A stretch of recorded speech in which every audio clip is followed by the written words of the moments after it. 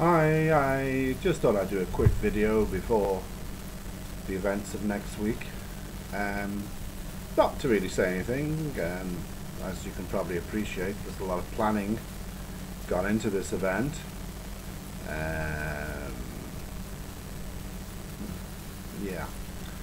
Um, I just wanted to comment on one or two things really. The main one is that OSA, the Scientology Office of Special Affairs, calls myself and people like me, critics of Scientology. They say that we're hate-filled bigots, and really we're not. I mean, just because we don't like their particular brand of criminality doesn't make us a bigot. The fact that they choose to call themselves a religion when quite clearly they're not doesn't make us bigots. And we're certainly not hate-filled.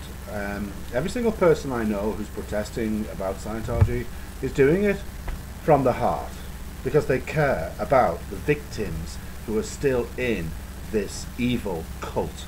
And I'm going to use the word evil because it is. I'm sorry.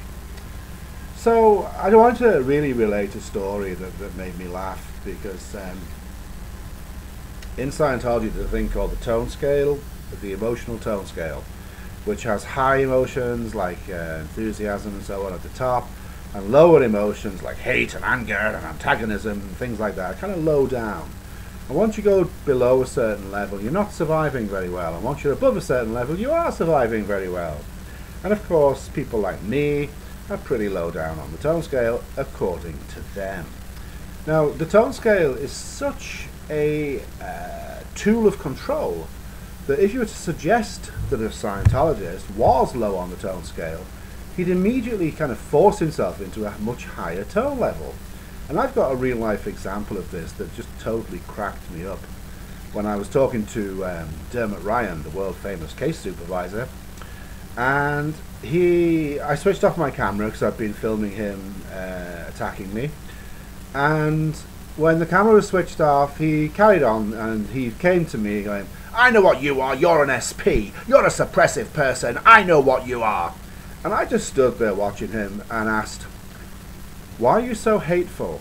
And his response was fantastic. It was as though somebody had just switched the mental switch in his head. And from being like, "I know what you are, you're an SP," he went to, "I'm not hateful."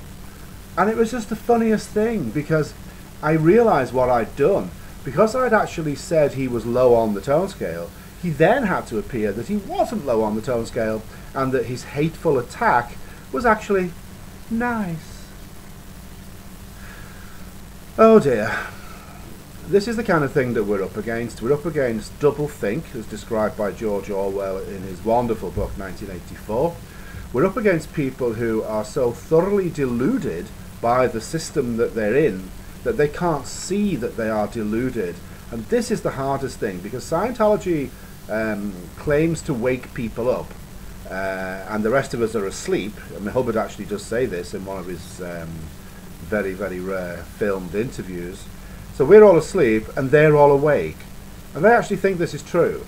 There's no evidence for it. In fact, the evidence suggests quite the contrary. However, they're the ones who are wide awake and we're the ones who are fast asleep. Oh God, please. And so it goes on until it's going to be over. Well, hopefully next week we'll be tearing them a big hole. In the nicest possible way, of course. No, we're not tearing you a big hole. We're just being nice.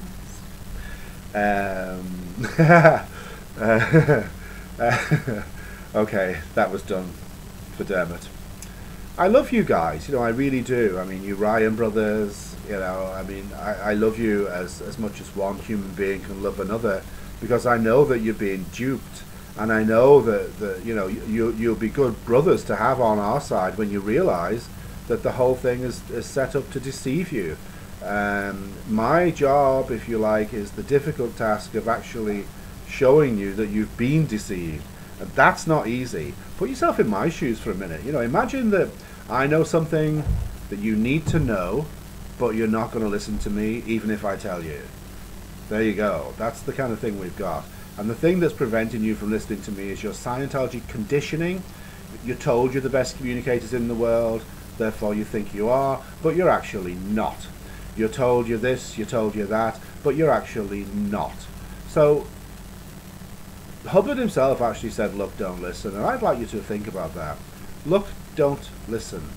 Think about that. Look, don't listen. When DM screams about the vertical stats and the highest evers and 20 times bigger than this and that, just actually have a look. Double emission is no bigger than it was 20 years ago, and it's actually smaller than it was when I first started protesting. A lot smaller. Even your new building is smaller than your old building, so don't tell me that that's expansion, because it's not expansion. Sadly for you, you've chosen to back a failed religion, but I'll support you all the way when you come out, and I'll give you all the help that you need when you come out. I'll go for that cup of coffee with you, I'll listen to your tale of woe, I'll let you join ex-Scientologistisland.org. Come on guys, we're actually all on the same side, you just don't know it yet. I'm here to help you, that's all. I'm here to help you. The conference next week is as much for you Scientologists still in as it is for anybody else. We're doing it for you. We're not doing it so the press can come and interview us. I didn't go on TV3 so I could be on TV. I'm doing it for you guys. I'm begging you. I'm begging you. Look, don't listen. Bye. Bye.